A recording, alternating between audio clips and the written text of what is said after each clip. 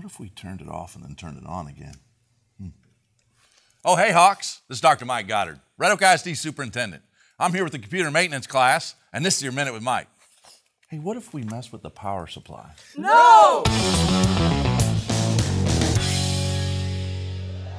February is Career and Technical Education Month. Information technology jobs are always in demand. Red Oak ISD recently became the first Cisco Network Academy in Ellis County, which provides real-world IT training. Over 75% of 2017 graduates pursuing IT have either joined the workforce or completed the requirements needed for their licenses. To find out about this and other CTE programs offered, please visit redoakisd.org. Congratulations to the Lady Hawks basketball team. They are district champs and playoffs begin next week. Follow our social media pages for playoff game information, and good luck, ladies. Red Oak ISD Elementary School celebrated the 100th day of school this week. Students had fun dressing up as 100-year-olds and decorating clothes with 100 of their favorite items. Our students are 100 days smarter and looking forward to the rest of the school year. National Signing Day was this week, and Red Oak High School had 18 students signed to play their sport at the collegiate level. We're so proud of these students and their accomplishments. Good luck as you continue your education and pursue your athletic endeavors. Remember, there's no school next Friday or the following Monday,